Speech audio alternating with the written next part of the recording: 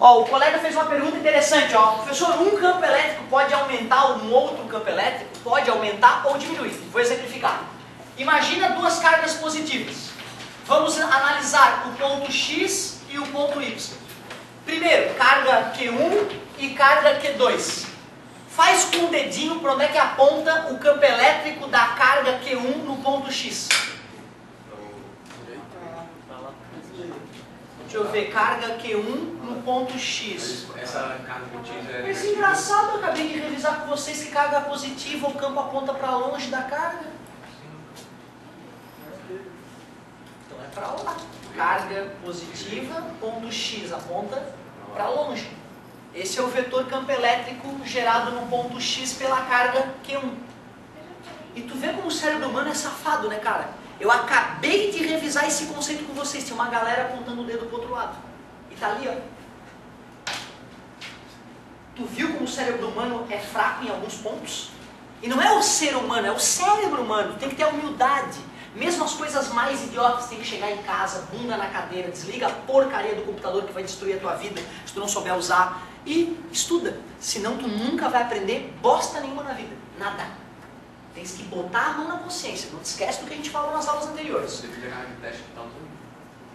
Aí é que está, o campo elétrico não depende da carga de teste. Campo elétrico os cientistas inventaram. Inventaram e disseram, se a carga é positiva, o campo aponta para longe. Se a carga é negativa, aponta para dentro. As linhas de campo representam a trajetória de uma partícula positiva. Tu sempre considera que a partícula é positiva para fazer a seta. E tu concorda que uma partícula positiva vai ser repelida por essa? Sim. Ó. Agora olha para aquela carga. Qual é o vetor, para onde aponta o vetor campo elétrico da carga Q2 no ponto X? Para a esquerda. Vamos supor que as cargas têm mesmo módulo e as distâncias são iguais. Esses vetores teriam que ser iguais também, né? E aí vai somar dois vetores iguais. Um aponta para um lado, outro para o outro. O que acontece? Dá zero. O campo elétrico no ponto X se anulou porque o campo de uma atrapalhou o campo da outra. Agora vamos analisar o ponto Y. Faz com o dedinho para onde é que aponta o campo elétrico da carga 1 no ponto Y. É, né? Para a direita, porque é de afastamento, beleza? Sempre esse é o E1. E agora o E2, ó. Opa, por que ficou tão maior o campo elétrico de E2? Porque está mais perto, vai dar zero. Nesse ponto os campos elétricos estão aumentando um com o outro, aqui estão atrapalhando, diminuindo. Vai ter questão exatamente sobre isso. A pergunta foi bem precisa, bem legal. Galerinha, voltando aqui então. Deixa eu mostrar para a galera de casa isso que eu fiz. Ah não, já viram, beleza. Galera, olha só.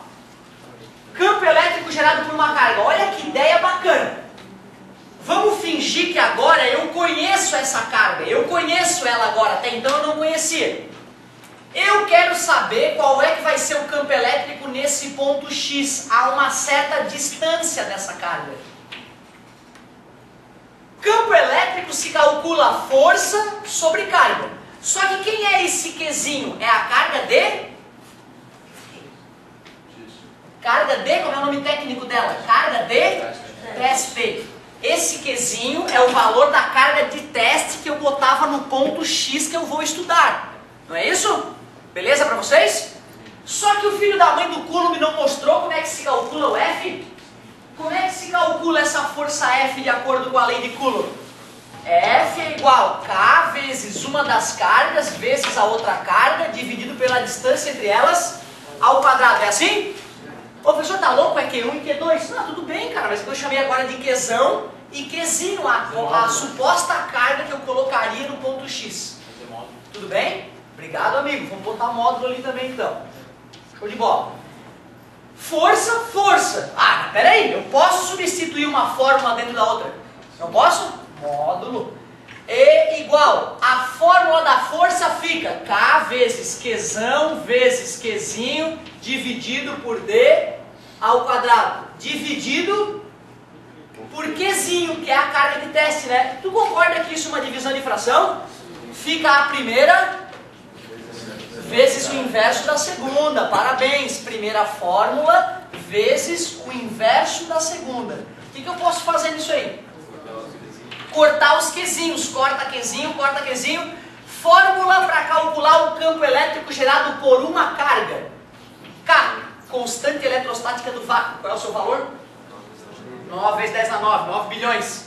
Qzão. Esse Qzão é a carga de teste ou a carga geradora do campo? É essa, ó. Essa, eu conheço essa carga agora, estou supondo que eu conheço ela. Sobre d ao quadrado, distância até o ponto que está sendo estudado.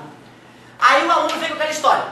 Professor, mas meu Deus, e agora tem duas fórmulas. Qual fórmula que eu uso, professor? A primeira ou a segunda?